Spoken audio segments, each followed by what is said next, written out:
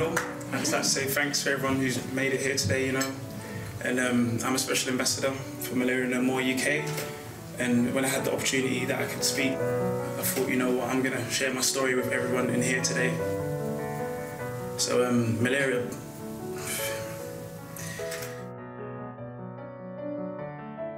I used to watch my brother train down at the local five-a-side pitch. Rain, wind, snow, sleet, whatever it was.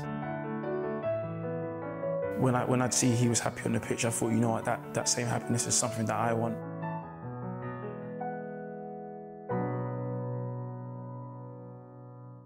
At a young age, my mum, bless her, she even made a little CV for me. She took a photo with me and all my trophies, because back then we didn't really know how you got scouted, because no one turned around and said, oh, this is what you got to do to become a professional. So she got her camera out and made me pose. I did several poses, and she thought she could send it out to clubs that way, you know, and I'm not sure it worked, to be honest with you, but it was worth a try. She was a sexual health advisor, so she always used to go over to different countries every couple of months just to do sexual health roadshows. So she went to Ghana and she caught malaria over there, and she brought it back home with her. And unfortunately, the malaria started to tear away her body, you know. And before it was too late, you know, things got out of hand, and she tried to go abroad for treatment, and unfortunately, it didn't happen.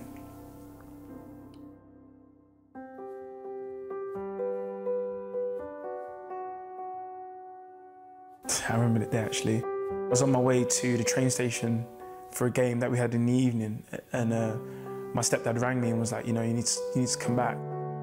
And by the tone of his voice, I could tell that it was something serious. So I rushed back, and my brothers were sat down, and my aunties, my uncles were all sat down, and everyone just looked like they just literally had nothing left in them, you know.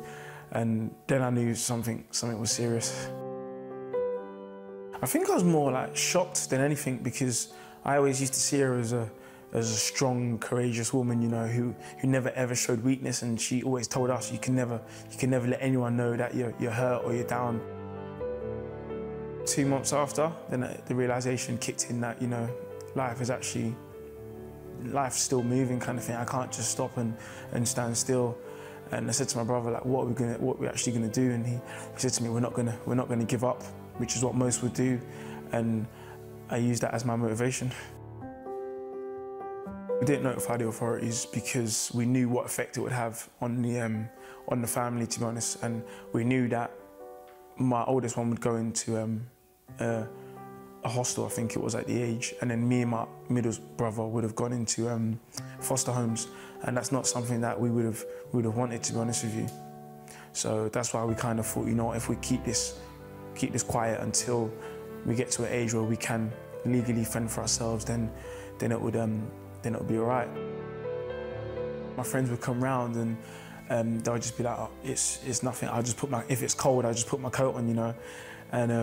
And for food and stuff, sometimes we used to see corned beef in the supermarkets and sardines and stuff, which weren't too expensive. And if you fry that with rice, you know, you get a good meal, kind of thing. And after a while, it just became a normality, you know, and it was something that we were used to.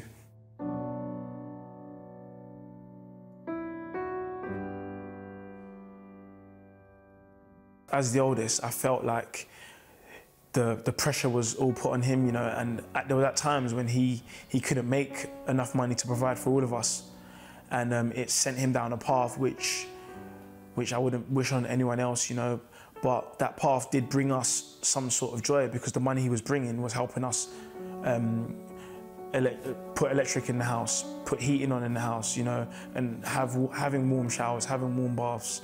But unfortunately, the money brought obviously the trouble, and he ended up in prison for a couple of years, which isn't ideal, you know, at the end of the day. But he's turned his life around now, you know, and he's learnt from his mistakes, which is the main thing. We used to write to each other. He always used to say, look, this is a waste of time being in there. I'm just wasting years of my life. And that used to scare me the most. And I think that's what pushed me as well to do better and to train extra hard.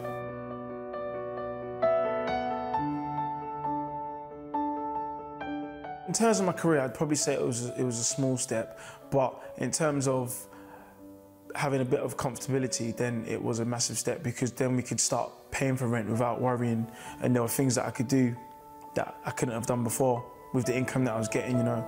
And I didn't have a bank account until I signed with Leyton Orient, so those 2 years helped me massively. I signed the pro at Leyton Orient after my 2-year scholarship, which I was chuffed. I didn't think I'd ever get the opportunity to sign a pro, sorry. So it was a big learning curve for me, and I was fortunate enough after that to go on to make 100 odd appearances for Leyton Orient.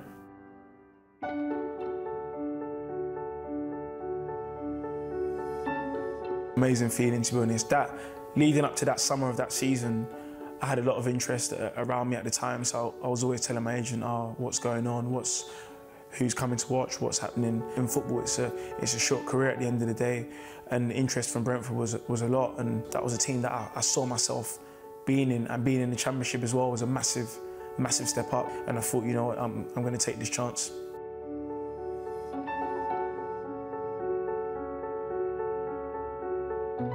I think that was a great feeling to know that the likes of Steve Bruce and his coaching staff admired me as a player, you know.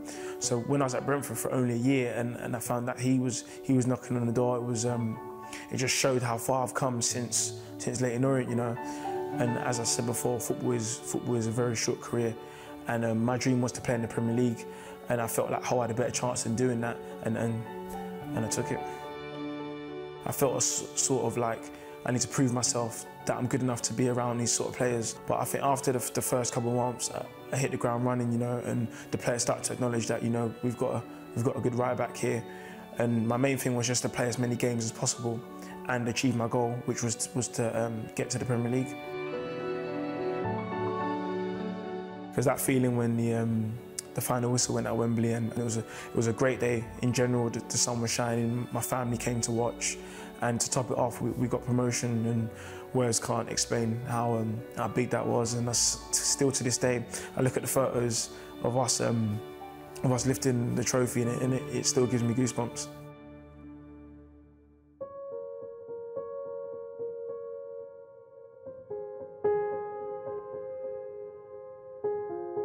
I think even from my past situation with my mum, I think being negative about something is not gonna change your situation, you know. And it's me at the end of the day, so I need to be positive to get through it. Because if I stay negative, I'm only gonna stay where I am, kind of thing. And I know mentally that I'm strong enough to get through something like this. For me, it's just how I come back from it, you know. It has been a whole season, and I try not to look at it like that, because I feel there's many more seasons to go from my career. So the main thing for me is just to get fit, but obviously it's very, very devastating. MacArthur goes in. It could be 4 here, but on hold! It is 4! But relegation is confirmed for Hull City. Their fight is no more. It's very hard. The lads have obviously had it before, you know, and when I asked them about it, they didn't really take too well to it. But there's one thing that we know, and that is that we can get out of the Championship, because you look how hard the Championship is now. There's the likes of Aston Villa, Norwich, who are teams that are massive, they're Premier League clubs, and they're finding it hard to get out of the Championship. But we know that's one thing we can do, and that is to get out of the Championship. I'm an ambassador of the Malaria charity, which is amazing. It came about when my first story came out, when I moved to Hull, and when I asked them what the charity's about, and they put it all on the table, and I said, you know what, I want to try and put an end to this, because some of the facts they told me was frightening. Like, a kid dies every 2 minutes from malaria in Africa, which is outrageous when you think about it. I went along to World Malaria Day, and I spoke briefly around the subject, you know, and I'm just trying to help the charity put an end to this cause. My mum had a legacy, you know, and she set her legacy aside for us.